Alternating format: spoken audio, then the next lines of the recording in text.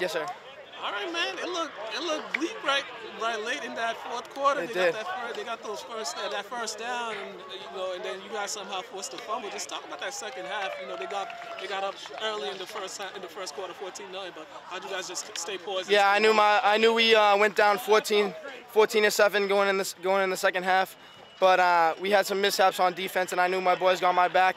I ended up scoring in the first half, and my boys got my back. In the second half, we just grinded, made some few changes on defense, grinded through the second half, ended up getting the ball back, 2 minutes left in the fourth quarter, and we grinded down the field and scored again. How were you guys just able to stop their offense, especially their running game? They got those runs, but how you guys able to stop them from getting those big plays that they normally get all the time? Right. Coach Dugan set us up for great success going into that run game, going into the second half. As you can see, we stayed humble and pushed down the field and stopped their run game, which is their most strongest point of their offense. So it was amazing.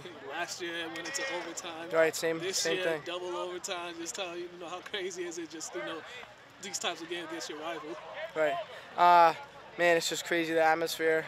I mean, our Fenwick students, they're St. Mary's students. I mean, both crazy student sections, but I'm proud to be at Fenwick and have my boys. So. 4-0 feeling. How's it feel? Great, amazing.